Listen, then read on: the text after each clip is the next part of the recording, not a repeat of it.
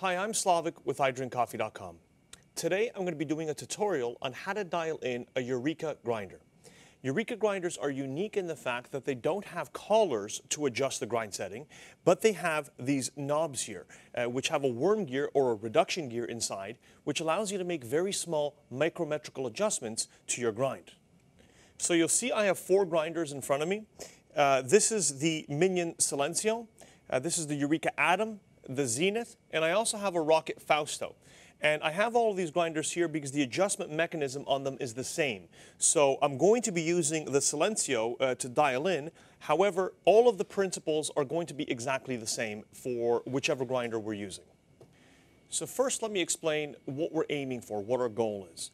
We want to extract a shot of espresso in approximately 22 to 30 seconds, and we want to get 30 milliliters of volume for a single shot or 60 milliliters for a double.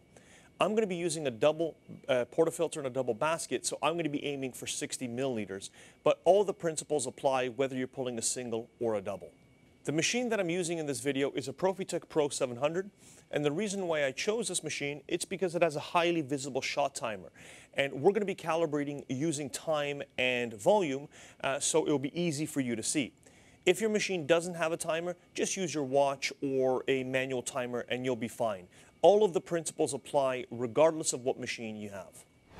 So the first thing that we're going to want to do is to see where we're at. So I'm going to take my portafilter, and you want your basket to be clean and dry, so I just give it a wipe. And I'm using the Silenzio in manual mode, so I'm just going to grind approximately to the top of the basket and then level it off.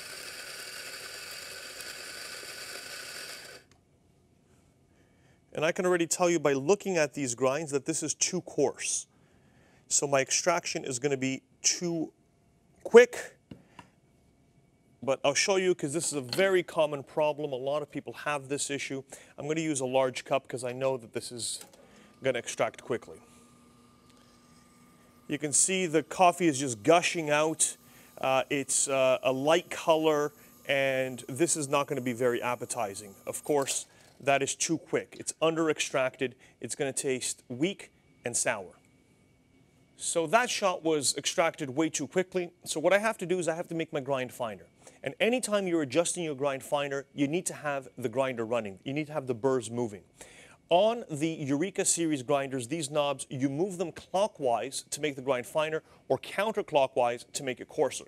So I'm going to start grinding, and I'm going to adjust my grind to a finer setting. And I need a fairly big change in my grind, so I moved it about, I would say, close to a half a turn, because that was way too fast. The reason why I dumped those grinds is because I changed the grind setting, and I want all of the grinds inside my basket to be at the new setting. And again, I'm using it in manual mode, and I'm aiming to be level with the top of the basket. And that's what I suggest when you're initially dialing in your grinder. We can dial in the dose after we have the consistency dialed in. So this will be attempt number 2. I've gone finer. Let's see where we're at. This extraction, once again, is still much too fast. I have to go even finer with my grind.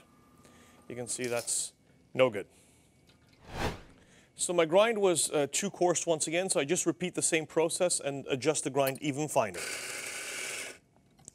Just dump that, and now I'll grind.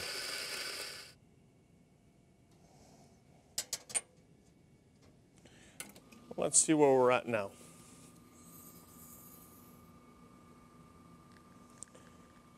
This is looking much better. The first drop inside the cup was at about 5 seconds, which is what I like. That's pretty good for a normal shot of espresso. And we're at 22 seconds now, and just under 30 ml per shot. And I'm going to stop it right there. And that's a beautiful extraction. The grinder's dialed in. So when you're happy with your extraction, you're going to want to program your dose. And on the Minion Silenzio, that's done with an analog timer at the side. So you press the button in to switch it from manual to timed mode. And the best way to do this really is with a scale. I'm going to be aiming for 18 grams, and I have a scale here which I've tared. And first I'm going to see where it's at, and I'll adjust accordingly in order to get my 18-gram dose.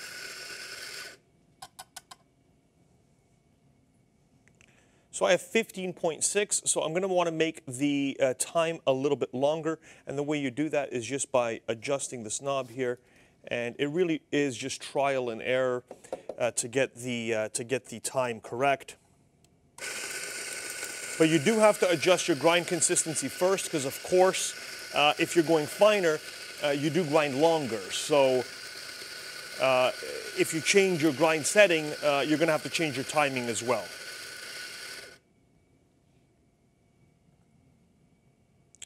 And here I'm at 17.1, so I need to go a little bit more, make one more adjustment.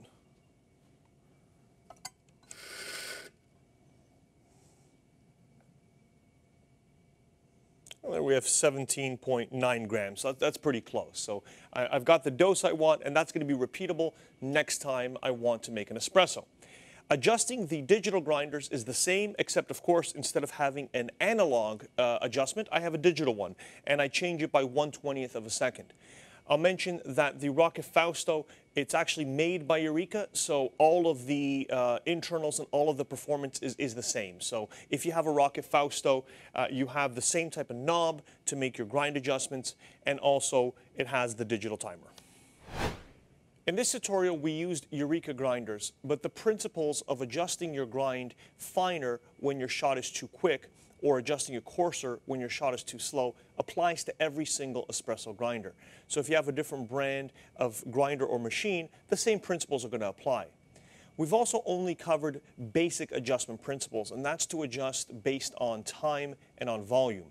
There are more advanced techniques, which we'll cover in other videos, that deal with weight, and you can also make shorter shots like ristrettos or longer shots, lungos, etc. But this is a good starting point if you're new to espresso. If you have any questions about adjusting your grind or anything to do with coffee or espresso, please reach out to idrinkcoffee.com. We're here to help, and we're happy to help. Also, please subscribe to our YouTube channel for more videos like this, tutorials, comparisons, and videos to do with everything about coffee and espresso. Thank you for watching, and have a great day.